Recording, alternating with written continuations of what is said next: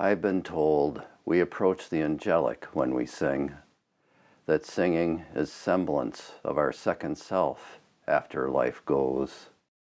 When we hear the damned across the chasm, throats raked necrotic, damned who can't sing, can't hum a tune, vocals all marbled, standing in blackened pools of what is right, what is truth, not singing at all, not one peep in the key of C, no tempo rubato, the damned who once loved power, and power bangs a rackety piano like a naughty child.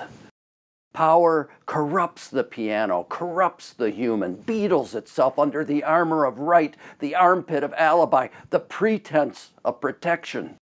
So why put that on God? Why call God powerful? Pray for God's power, which then makes God corrupt, a God who rivers the blood of enemies. We make a power God, a symbol for the righteous, a flag for beetles who march and grump under the rule of feckless men who foster rage. So unlike the grassroots who sing to crumble power, who sing across the chasm in the afterlife, who sing to a God who has never been power, who through Jesus spoke, and Jesus sang to us like Rumi to stick our heads out of the sack of power.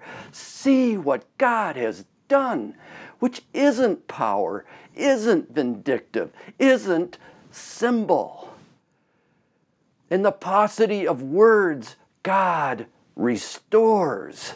God rebinds a ruptured people, restores the ripped bladder of injustice to a bladder that bulges wine, drunk large and red under a white gauzy moon, under a God who moons back to those who want to be restored, want restoration, who want hearts that sing.